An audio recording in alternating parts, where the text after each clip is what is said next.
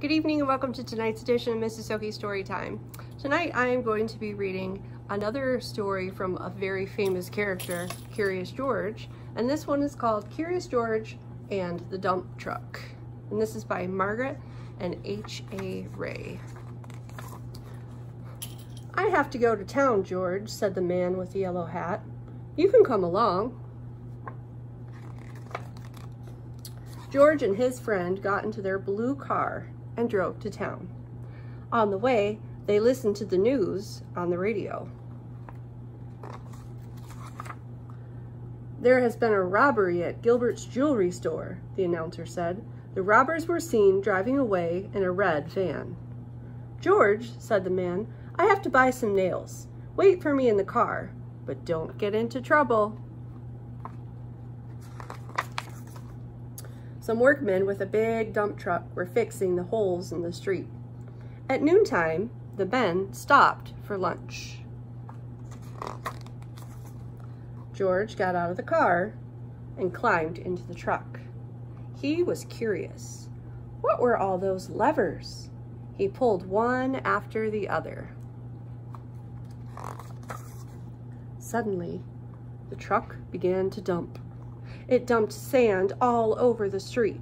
The sand spilled over a lady in a flowered hat.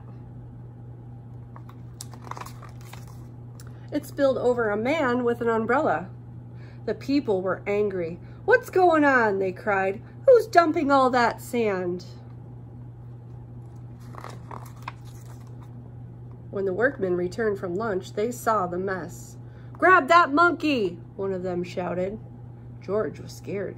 Quickly, he ran up a telephone pole. No one could reach him there. The workmen began to shovel the sand back into the truck.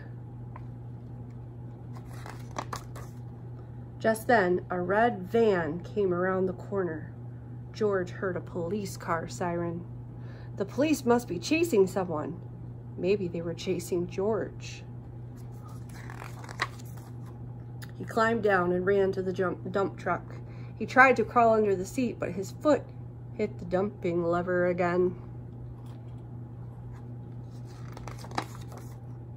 All of the sand was dumped.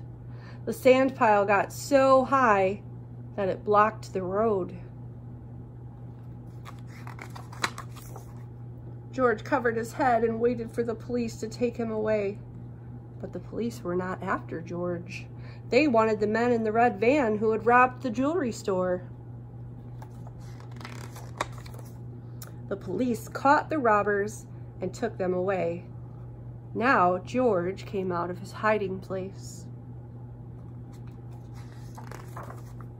"You were a bad monkey," one of the workmen said.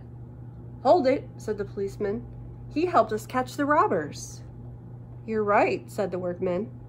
"You're okay, George. Let's shake hands." That night they were watching TV. A little monkey saved the day. The 6 p.m. news report began. The end. I hope you enjoyed tonight's story, and be sure to tune in tomorrow. We'll have another one. Good night.